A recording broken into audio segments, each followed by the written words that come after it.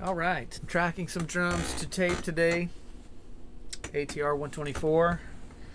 I show you a couple things that are cool about this machine. One in particular, when I'm going through this process, and if any of you guys are interested, what happens here, you put a test tape on to set your reference level, and it has a center frequency for gain, 1K, treble, 10K, 100 hertz for low end, and you just go in and on playback you set everything, all three of those points, to the same level for your record level, and you go one channel at a time. I won't drag you through all of that, but one of the many things I like about this machine, and you can do it other ways, but what's cool about this machine, having been made in 1978,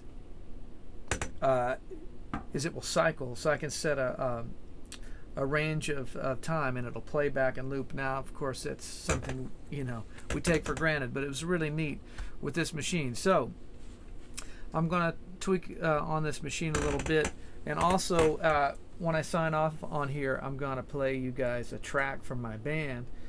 I mentioned in the previous live stream that I'm going to be doing some work on that. This isn't one of the tracks that I'm going to be working on, at least not initially, but it'll give you an idea of what the band's like. So anyway, I think I've got this cut, so you're not going to hear. I'll play you guys for you nostalgic, you know, audio guys. If you haven't heard this in a while, let me just get a track up here. This should be feeding our feed out of here. Let's see if it does. And I have to have my glasses because I can't see. And gotta have a headlamp. It's getting serious in here. So, alright. Without further ado, dig this guy. Blast from the past. AES equalization, 1 kilohertz.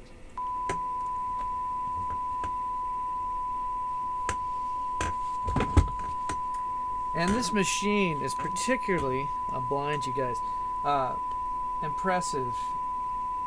It's been off. I haven't tracked on the machine.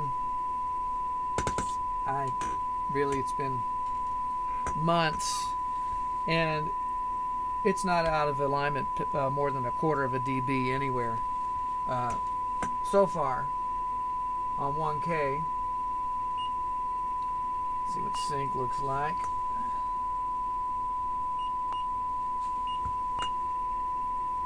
All good. All good. I know this is probably like watching paint dry, but you're about to see one of the cool things happen, right? It's going to go a minute in, which is the end of my 1K tone, if I needed more of it. And watch this. 10 kilohertz. Without me having to get up and do anything or press anything, there it goes.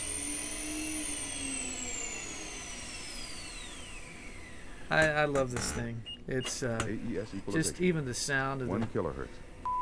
motor, real motors when it shuttles, is sweet. So there's that. I'm going to have my head down in here for a minute. Doesn't look so bad though. Let's see if any of you guys are on. Maybe nobody's hit.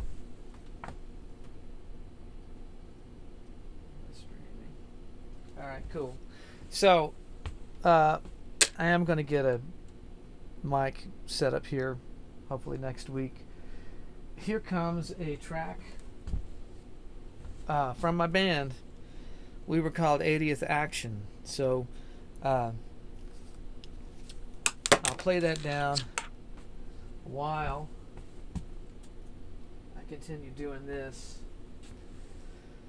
Hopefully it's not blasting you out here level wise, but check it out and then you'll have some idea of what I'm going to be up to in the coming posts.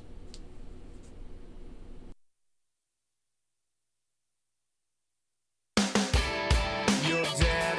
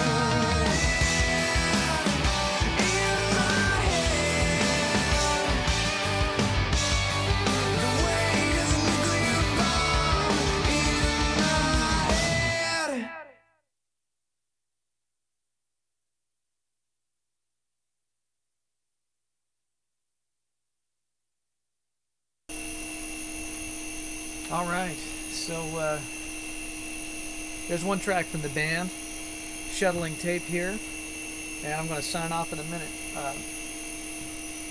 I got some questions here. I'll see what comes up.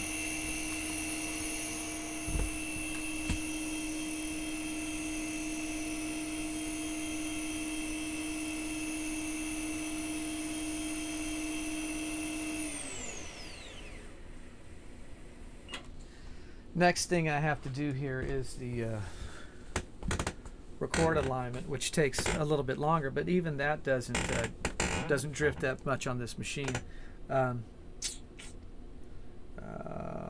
What is kind of cool about this, for all you nerds out there, any tape machine guys, it has an audio control system circuit down here, and I can take off my oscillator feed, because I have a bunch of stuff patched up. So if I was going to try to send the oscillator to all 24 tracks, I'd have to pull anything that was patched into buses or whatever. Sometimes I just pull a DL out from under the console, but what it's got is I can take the oscillator out off the console. I've got a little cable I made that goes XLR to coax, and I can slip it on this audio control card, and it'll blast tone to the entire machine without me having to patch around it or pull patches on things. You would understand what a cool feature that is, that you can just send a scope and patch a tone generator into the machine, and you can align the machine. You can even monitor it off the card and listen to what you're doing, so that you can work on the machine without having to be patched into a playback system. So a lot of cool stuff about this machine. Let's see if we got any questions here. Yeah, so the band stuff, again, all this stuff, it obviously all you guys that are here right now are already hip to the channel, and I'm just getting it going. But part of kind of what we're sitting in right now, with no touring and you know, no prospects of playing live foreseeably, a lot of this music that I had sitting around is just because, you know, it's like, well, what are we going to do with this? The band is kind of a defunct thing at this point. I'm going to start putting it out there. So if you dig that track, I'm going to figure out which medium, you know, which delivery system I'm going to put it on, because I really hate the whole streaming thing and all that, and I'll be the last guy to convert. But anyway, I'm going to find a way to get it out there to you guys. And if you dig it, you know, help generate some feedback for it, and maybe we'll jump in and record some new music, because now it doesn't matter if we tour or not, or we can just make music for the sake of doing it, which is kind of the point anyway. So yeah, I appreciate the feedback there. And some other things I'm going to get into also. I have a stick with innovative percussion that I really feel good about what we came up with. So if you haven't checked that out, I'm going to make a video and I'll talk about, you know, what I was going for, and what I feel like we achieved with how well the stick functions. It's that's coming. I'll do a blast on that. I'll jump back on tomorrow doing something. So ATR 124, super cool tape machine. I'm going to be tracking the rest of the day on that as soon as I finish here. And I'm going to get in some mixing later. Somebody asked about some comments. Listen, send me on social media. I'm looking for rock vocalists to work with. That's sort of a you know, a failing fixture, or if you will. I mean, it's a missing ingredient for rock music. It's just there's no great rock vocalist, or at least I'm not hip to them. You know, that's a lot of the executives types say that rock and roll's a dead genre. I just think it's dead because there's no composition and there's no singers. So sorry, no offense to all you guys out there that go rah rah rah and all that shit, but you know, it takes a little more effort than that. So if any of you guys know somebody, you got a relative, you know somebody in your province or town, wherever you are around the world, if you're hip to somebody that's happening, send it to me. That's what this place was for. I want to make some great music, and I'm always looking for for a voice, you know, somebody to work with. So that's part of the idea. All right. Let's see. Go through your studio gear. Yeah. So yeah, I will. On the as far as what I do, look, there's a million guys out there, especially now with Pro Tools. I'm an engineer by necessity. Basically, I learned how to do a lot of what I do because you don't have a budget. You know, part of building the studio was I wouldn't have to be throwing that money out to chase down my own creative outlets. So as an extension of that, I had to learn to be somewhat competent as a mix engineer. There's tons of guys out there way better at it than I am, but it's part of my whole package of what I do. And I will, Christian, my friend here, is asking about that. My band thing that I'm going to go back through, I'm going to replace the drums here in my room, and I'm going to kind of revitalize and go back after the mix, because I hear things about it that's just overcompressed. I just feel like I left a lot of energy, a lot of communication and depth in sort of a static place. So I'm going to go back through it, and that will, you know, I'll walk through what I'm doing, and that won't be so much a live. Maybe I'll just go live and let you guys, anybody that wants to sit around and watch the whole thing go down can sit and be present, and then I'll edit it together in a more concise way, and I'll put a, you know, emphasis as best I can on the approach to the drum sound, you know, kind of what I'm going for and why I'm going back after the track, and so that'll be upcoming. I'm hoping to get into that next week. These days I get nothing done at light speed. It's crazy. A day is half over by the time I get the lights turned on, it feels like. So but anyway, we'll see what happens. Thanks you guys for showing up. Subscribe to the channel if you haven't already. Hit the alerts, notifications. I'm sure everybody that's here already has already done that. Thanks for that. Just getting the thing started. I know you guys want to see more drum stuff. There's a million guys out there with a million different things you can study up on. I'll do my best to throw some things out there. I've always been more about the whole of music than drums, just my instrument. I have obviously spent a life's pursuit of trying to develop my voice, or what it is that I want to do with the drums. I'm always thinking that, you know, I like to groove, I like to do this thing, and I have some very deep thoughts about what that is and what I've learned over the years, but I'm not, you know, if you guys, you know, want to check that stuff out, it's forthcoming. So, let's see. All right, you guys, I gotta get to work, but thanks for stopping by. Catch you tomorrow. All right.